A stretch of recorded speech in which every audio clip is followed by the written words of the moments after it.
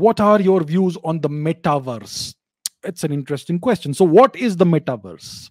The metaverse is something that's almost here already. It is the confluence, the convergence of three four different domains. One is the physical realm that we inhabit. The second one is augmented reality. The third one is virtual reality, and then you have things like social media and cryptocurrency and all that. So eventually, all of these domains are going to merge together into what people are now calling the metaverse. So what may happen is that you may be able to, sitting in your room, go and talk to somebody in another continent as if you are in the same room.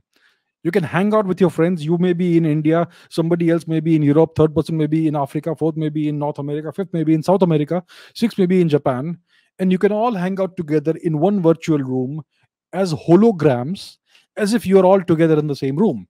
That may happen soon enough, maybe in the next 5 to 10 years. That is the metaverse.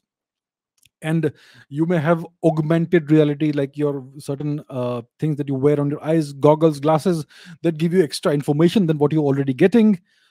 And you may have elements of virtual reality in that, and then you may have an entire cryptocurrency and virtual payments domain in that. So you may actually inhabit a universe that is way more augmented and different than the physical universe you live in. The physical universe may look rather threadbare once you enter the metaverse. So that is the metaverse. What are my views? It's going to happen. We are almost there.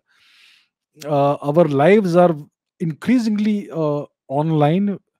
I mean, is there a single day that you spend without being online or without interacting with the internet and doing transactions of some sort of the other? It's impossible nowadays, right? And it's only going to increase in the future.